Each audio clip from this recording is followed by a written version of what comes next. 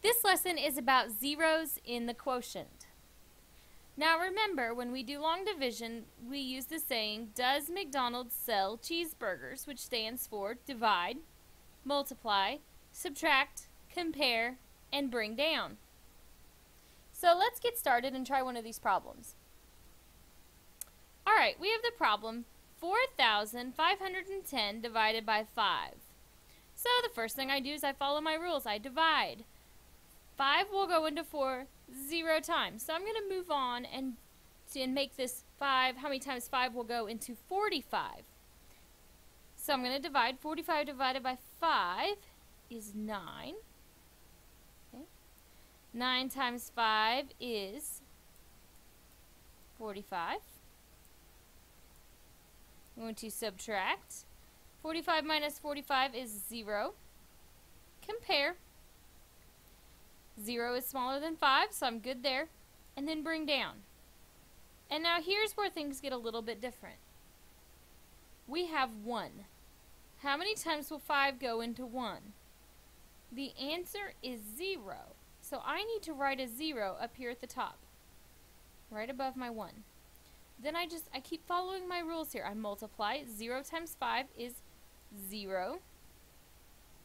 Subtract. 1 minus 0 is 1.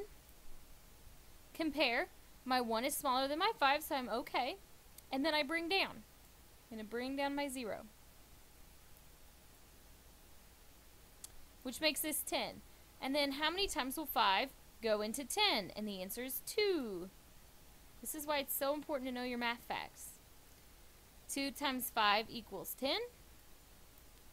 Then I'm going to subtract. I'm going to get 0. Compare. 0 is smaller than 5. There's nothing left to bring down. And I have no remainder. Now, let's look at what would have happened if I wouldn't have put that 0 in and I would have just made this 92. We can work this problem in reverse, because remember, multiplication and division are inverse operations. So 92 times 5, 5 times 2 is 10. I'm going to write down my 0, carry my 1.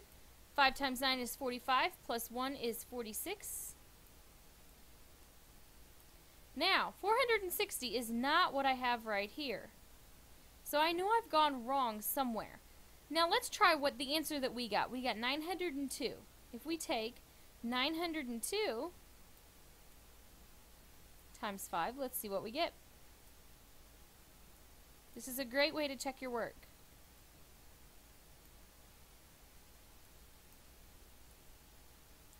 Five times 2 is 10.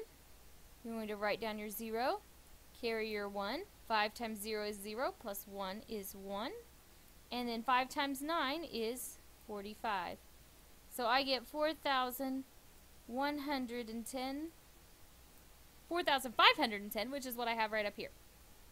Let's try another one. Alright, we have 3,240 divided by 8. 8 won't go into 3, so we move on to our next number. 8 will go into 32 4 times. 8 times 4 is 32. So I'm just following my rules over to the side. 32 minus 32 is 0. I compare. 0 is smaller than 8, so I'm okay. I'm going to bring down my 4.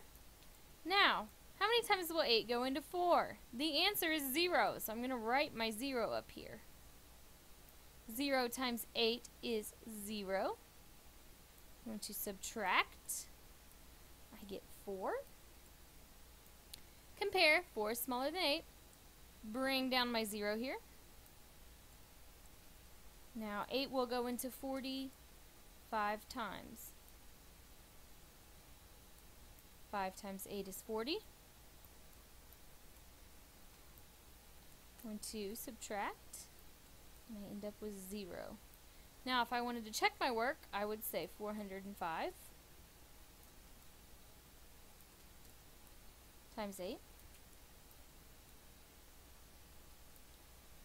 8 times 5 is 40. Write down my 0, carry my 4. 8 times 0 is 0, plus 4 is 4. And then 8 times 4 is 32. So I get 3,240. So we match right here and here. So we're good to go. Let's try one more. 1,628 divided by 4. The first thing I do is divide. 4 can't go into 1, so I move on one place. 4 will go into 16 4 times. 4 times 4 is 16. I'm going to subtract. I get 0. Compare. My 0 is smaller than my 4. Bring down my 2. 4 will go into 2 0 times. So I need to write my 0 right up here. 0 times 4 is 0. Now I subtract. And I get 2. Compare. 2 is smaller than 4. Bring down my 8. Now 4 will go into 28 7 times. 7 times 4 is 28. Subtract. I end up with 0. Now, if I want to check my answer, 407 times 4. 4 times 7 is 28. Write down my 8. Carry my 2. 4 times 0 is 0, plus 2 is 2. And then 4 times 4 is 16. So I end up with 1,628, which is exactly what I have right here.